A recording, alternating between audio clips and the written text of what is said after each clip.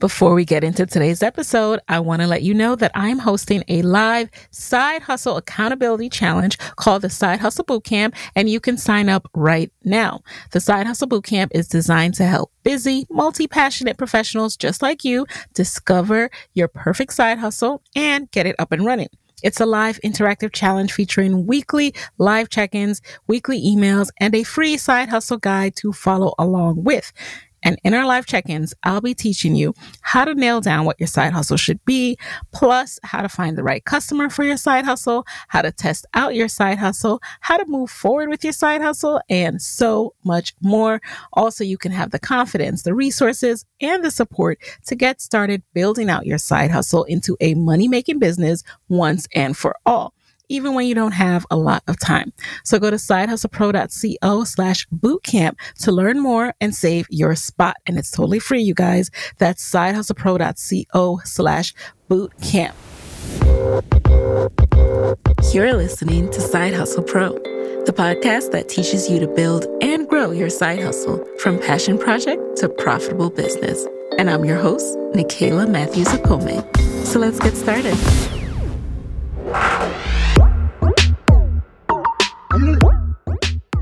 This episode is brought to you by Comcast RISE. Comcast RISE is one of the best opportunities for small business owners. It is a multi-year, multi-faceted initiative designed to help strengthen small businesses owned by women of color and people of color. To date, Comcast RISE has helped over 9,500 small businesses across the U.S. with marketing, media, or technology upgrades for free, and your business could be next. In February, I myself applied, and I received a full technology package for Side Hustle Pro, which included 3 iPads, 2 laptops, and a desktop, which is a game changer for my team and I. So please do not talk yourself out of this amazing resource. Visit sidehustlepro.co/Comcast RISE and apply now. Qualifying businesses can apply to receive consulting, media, and creative production services from Effectv, the advertising sales division of Comcast Cable, or technology upgrades from Comcast Business. Plus, even winners can apply again for a different grant. So go to sidehustlepro.co/Comcast RISE to learn more and apply. Hey, everyone. It's Nikayla of the Side Hustle Pro podcast. Thank you for tuning in to another episode. This is part 4 of the Side Hustle Pro Bootcamp series. If you haven't already, make sure you go back and listen to parts 1, 2, and 3 so you know how to get your side hustle off the ground, how to find the right audience for your side hustle, how to actually start doing your side hustle. And now we're going to talk about how to move forward. So I have taken so many notes for this episode. So if you see me looking at my notes, that's why I want to make sure I don't miss anything, because this is the most important part about the side hustle journey. This is how you sustain, aka keep that same energy as the energy you had when you thought of the idea and you were so excited. And now that you put it out into the world, maybe you didn't get the results that you thought you would, or maybe you actually skipped that step and you haven't put it out into the world. And now after listening to these, you're starting to kind of rethink or starting to push out your start date and just rethink if you're going to do this after all. Listen, we can come up with so many excuses not to do our side hustle, but let me share with you 9 tips that are going to help you in this process of pushing past your doubts and moving forward.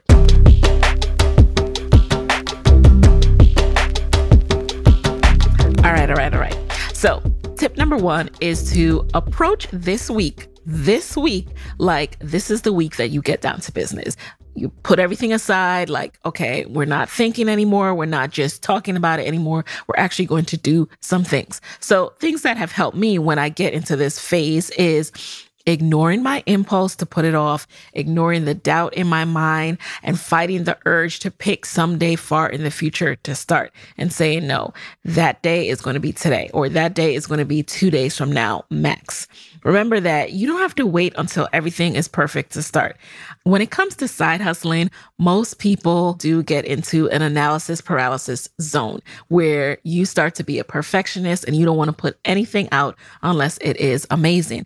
But that is the easiest way to never launch your side hustle. So let's talk about the quickest way to keep yourself from getting overwhelmed. All right. First of all, get out a notebook. Write down your plan.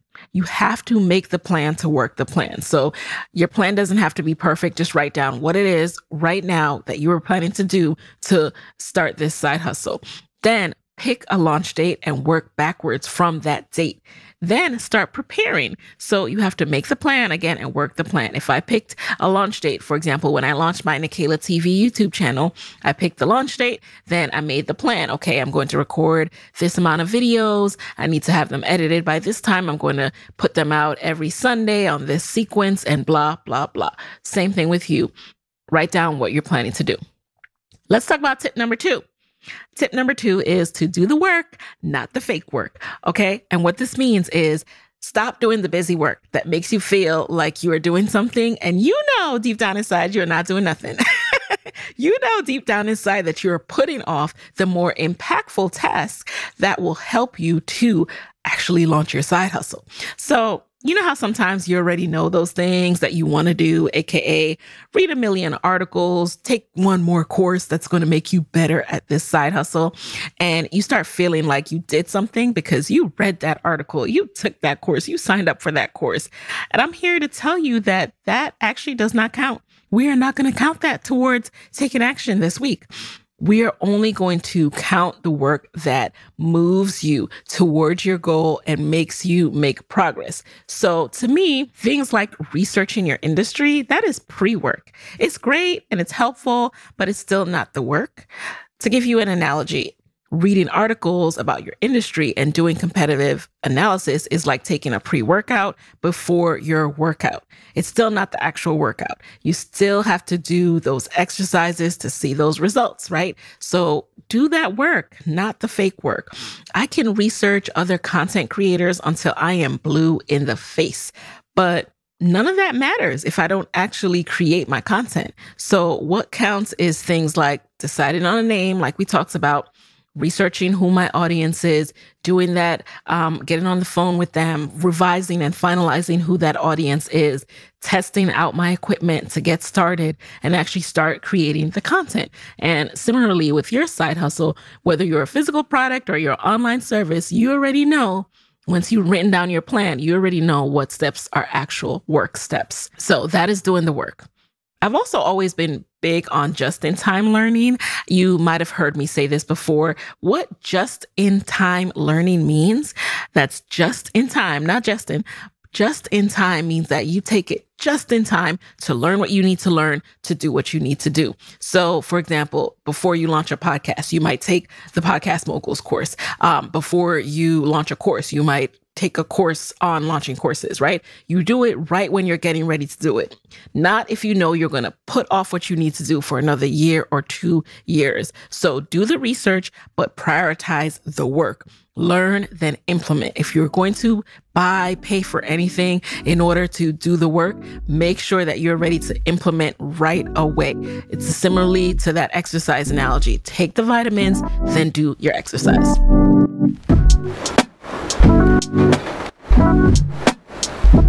Now let's get into tip number 3. Decide on a schedule. I have a production schedule with everything I do. I keep my schedules in a spreadsheet. Sometimes I started out using Google Sheets where I would put down when I was going to record an episode, when I was going to reach out to a guest, when I was going to edit that episode. And that has changed throughout the years. I now, use an external editor and, I have a virtual assistant who helps me with guest outreach. So things have changed as I've progressed and grown my side hustle, which I want you guys to grow your side hustles as well. So make sure you are sitting down and making a schedule for your side hustle. What days will you work on it? What time during those days will you work on it? And what exactly will you do? Assign tasks to each days. So for example, for me, Fridays right now are my day to interview people. Those are my days to record. Mondays are days that I do not like to have meetings because Mondays sneak up on you. So I make sure that I have meetings on days like Tuesdays, Wednesdays, or Thursdays. And when I really, really get focused on my schedule, because schedules are subject to change, I limit meetings to 1 day, if possible, and 2 days max. So Spoiler alert, schedules are subject to change, and that is okay. But you can't get anything done if you never had a schedule to begin with. So create a schedule and start to abide by that schedule. Tip number 4, affirm that there is room for you.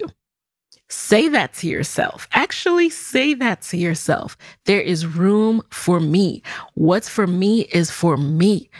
I can't tell you guys how many times I say this to myself, because it's very easy to look on Instagram, to look on TikTok, to look on social media, YouTube, and to say, they're flourishing. Why didn't I think of that? Oh, I wish I had started that business. Oh, I wish I had done that. There is room for you. What is for you is for you. The reason you're not seeing it yet is because you need to create it, and nobody can take that away from you. There's room for you. What's for you is for you, and nobody can take that away from you.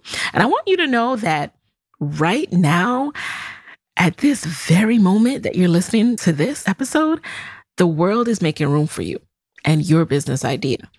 No one has ever seen this done the way you're going to be able to do it. I promise you.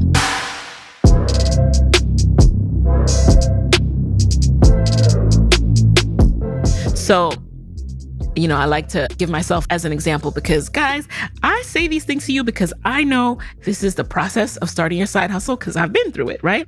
And in times when I was getting ready to launch Side Hustle Pro or my Nikayla TV YouTube channel, there were times where, I felt like looking at other content creators like, man, their YouTube videos are so excellent. I'm not even planning to start with a camera. It's just going to be on my iPhone. Will this be, not as good, not as quality content? And are people even looking for this, or do they need another content creator? And I had to say to myself, like, wait a minute, you know what? So what if this person is good? After their video is done, their audience needs something else to watch. My audience, my subscribers, my listeners, they subscribe to more than one YouTuber. They subscribe to more than one podcast. So they don't just watch these and are like, oh, I'm so satisfied. I don't ever need any more content. People are multifaceted. They need different things. So that in of itself should show you that there's room for you. So get out of that cycle. It's easy to fall into it, but just get out of it. Remind yourself of that you don't just buy one type of chip. Like, look at potato chips. Have you only had one type of potato chip in your life? Like, absolutely not. There's room for you. Go down any aisle at Target, go down any aisle at the supermarket. That's where you should do your affirmations. There is room for you. Go into the App Store, go into Apple Music or Spotify. Look how much is out there. So anyway, I'm gonna get off that tangent. All I was trying to say is tip number 4, affirm that there is room for you.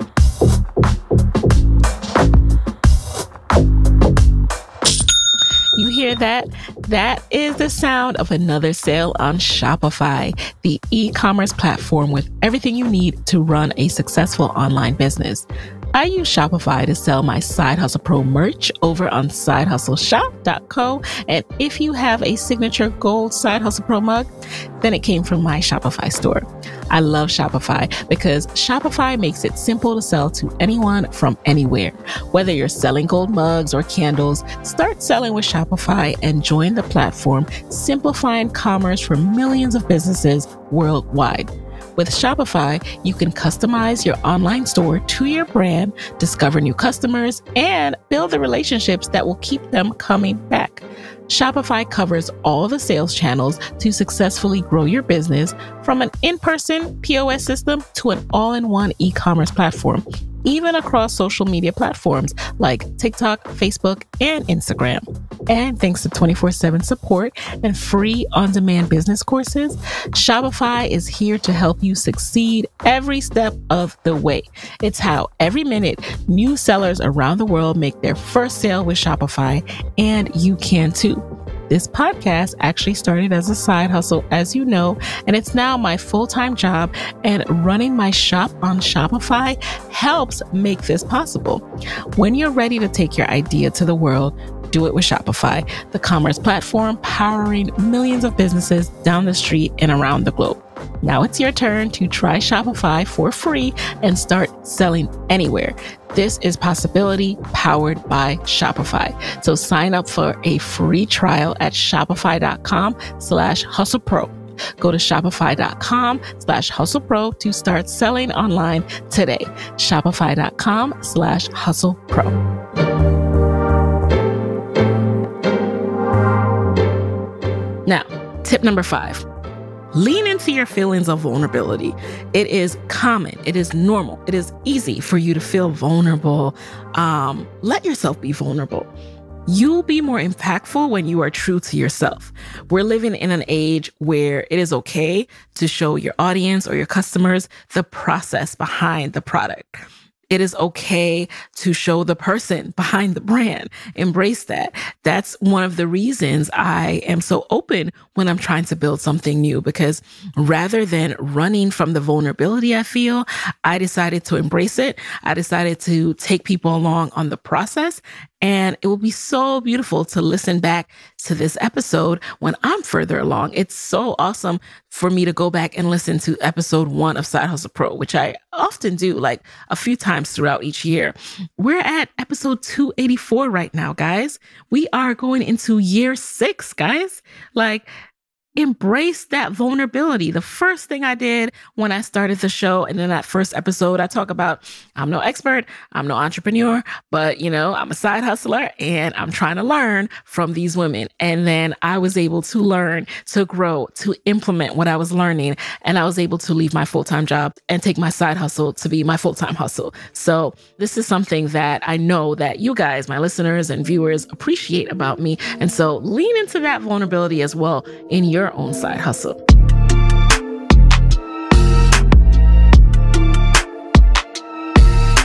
Tip number 6, remind yourself that this is bigger than you. I firmly believe that any calling that is on your heart, any idea that is put into your mind and that you flesh out and decide this is what you want to be your side hustle, I believe that is put there for a reason. And I believe that there's someone out there waiting for what it is that you are going to create. And so therefore it's bigger than you. It's not about you. It's not about your ego. It's not about your vulnerability and your fears. It's actually about you needing to fulfill that calling and you needing to serve and help people by creating that thing that they're waiting for. They are waiting for you. So tip number 6, just keep reminding yourself that this is bigger than you. This is not about you. Tip number 7, find a virtual mentor. Oh, I love doing this. Let me tell you, the key to the game is not reaching out to people and saying, hey, will you mentor me? Will you be my big sister? Whatever. No. Start by Googling. Google is our friend. If there's something that I want to do, I Google who is already doing it. Then I look at their results and I identify people who are doing what I see myself doing in 6 months, in a year, in 5 years, and I make them my mentor. And you're probably like, Nikayla, how did you get them to be your mentor?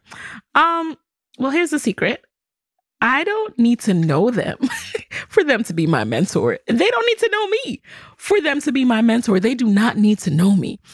They are my virtual mentor, meaning there is so much information out there on this person already. I simply have to take the steps to learn as much as possible about them. I look up every blog post that has ever been written, every podcast interview they've ever done, any article they've been featured in, every YouTube video that they're sharing their story and advice. I go through every one of their social media posts on all platforms, Instagram, Facebook, Twitter. I am that thorough, okay? And then I look into courses that that person may be teaching. So if there's something that they do that I want to learn and they're already teaching it, that's where my investment dollars are going, right? So I invest in their courses. Now, this doesn't have to happen right away because, again, they have so much free content already out there that is your first step, to start with that free content and just devour it, okay? And I'm big, again, on just-in-time learning. So I've said that before. So I'm only going to invest in like the course or something like that once I'm ready to implement that. So get a virtual mentor. You can start that today. Okay. I can be your virtual mentor. So many people can be your virtual mentor. And if you're listening to this, I probably fall into that category and you didn't even realize it. So That's exactly what I've done with my YouTube channel. I've identified virtual mentors. I actually call them my YouTube girls. And Moya always laughs at me when he walks by and, I'm washing the dishes or something and I have my earpod in and I'm watching YouTube on my phone. And he's like, "Is that one of your YouTube girls?" And I say, "Yep." So those are my virtual mentors. And one day I will reach out to them and let them know. But for now, I just, it is what it is. So that was tip number 7, get a virtual mentor. So tip number 8, just do the basics, you guys. Stop trying to do the most when you first launch. There are levels to this. You have to grow into that. Case in point, a recent example, Angel of the Spice Suite, she talks about how for a long time, she just had plain brown paper bags. They weren't branded because first and foremost, her shop is a spice shop. So she prioritized the core products and didn't worry about, "Oh, I need to look like this or that," and didn't waste money on things that were not moving the business forward. It's only once she was able to grow the business and had that profit to invest into marketing and branding a little bit more that she then moved bags onto the priority list. So just do the basics when you're first starting out. You do not need every single item to be branded, to go out there and spend thousands of dollars designing. No, don't put pressure on yourself to be anything but who you are. A new business owner in XYZ space, wherever space you're going to be in, being professional, but still learning. You don't have to fake like you've been in business for 50 years when you haven't. Come out the gate and have the basics covered. Once you have a good handle on the basics, then upgrade. Okay. So here's what I did. For example, with the Nikayla TV YouTube rollout, I created my spreadsheet of content. One of the things that I had on there was actually creating a trailer for my channel. And as I was about to create it and I was looking up more examples, and then I went on my virtual mentor pages, I couldn't find a single trailer. And even though I could have sworn I've seen one before, I just could not find it. So that's when it clicked to me that that was not me doing the basics. The basics would have been me focusing on my core content. But instead, I was trying to do something glossy and fancy because I thought that would make me look more professional, look more proficient at YouTube. And what I was actually doing was taking time away from my core content. So just do the basics, and not only are you maximizing your time, but you're focusing on what is most important.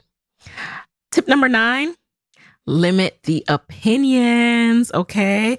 Limit the opinions that you ask for. One thing about me is I don't spend a lot of time asking people their opinions about what I'm going to do. And it's one of the reasons I'm able to move forward with my ideas more quickly. Now, don't get this confused with the researching your audience lesson, because remember, that was a specific targeted exercise where you are only reaching out to people who are going to be in your target audience anyway. So the thing with asking for opinions is there's so many people ready to give opinions and they would never be your target customer anyway. I may share my excitement with people and I might run it by my trusted inner circle just so they can thought partner with me, AKA help me think as big as possible. However, I never approach others for their opinion as if I need their blessing or permission to move forward, or, waiting for them to, have their eyes grow big and say, that is an amazing idea. Because 9 times out of 10, that's not going to happen. That's not going to happen. People, we're not giving your vision. They're not you. So they're not going to see it. And the only thing that asking them their opinion will do is have them, rain on your parade. And you don't want that. So I never approach with those crossed fingers, hoping for them to love the idea so I know whether or not to move forward. No. When you care too much about others' opinions, it really prevents you from moving forward because you know what you want to do. You know the reasons you want to do it, but now you're hesitating because you have some random friend's opinion that doesn't have the vision, doesn't even work in this space, has never launched a product or service in this space, has no basis to have this opinion whatsoever, but you have their opinion stuck in your head now. Why? Just limit those opinions. Unless you're talking to your exact ideal customer, which you have identified through research and understanding your target market and going through the exercise that we talked about in part 2 of the bootcamp, then there's not a lot of talking that needs to happen. Yes, you can talk to people like potential vendors, potential manufacturers, or fellow business owners in your field who have wisdom to share, but this is not to get their opinion or on if you should start or not. That's not what you're doing that for, okay? You have to have the confidence in yourself, and you have to have the faith that you were given this idea for a reason. And the fact of the matter is you will get better over time. So you have to have that confidence in knowing that. And remember too, that the more opinions you open yourself up to, the more likely you are to talk yourself out of doing things. So this path is all mental. It's completely mental. You have to affirm yourself constantly.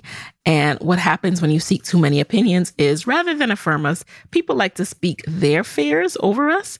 And many of these people have never started a side hustle, never truly invested time into it like you're about to. So oftentimes their opinions come from that perspective of just doing a lot of talking and critiquing on the sidelines. I keep bringing this up because you'll encounter this at every juncture as a side hustler. So you got to be prepared for it. You got to be ready, and you have to remind yourself where they are coming from, because most times people are just unqualified know-it-alls. Put it this way. Do you think LeBron James goes home after a game, collapses into bed, then pulls up Instagram and Twitter comments of what people had to say about his game, especially the ones who never played basketball or can't play basketball, and see what they have to say about his game? Do you think that's how he gets better? I don't think that's how LeBron gets better. No, he stays locked in.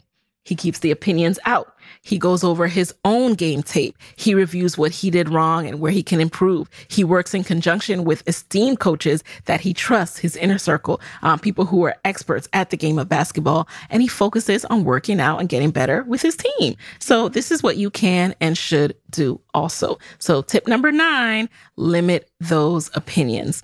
And with that, you guys, keep all of those tips in mind as you go on this journey of moving forward with your side hustle, pushing past those doubts constantly.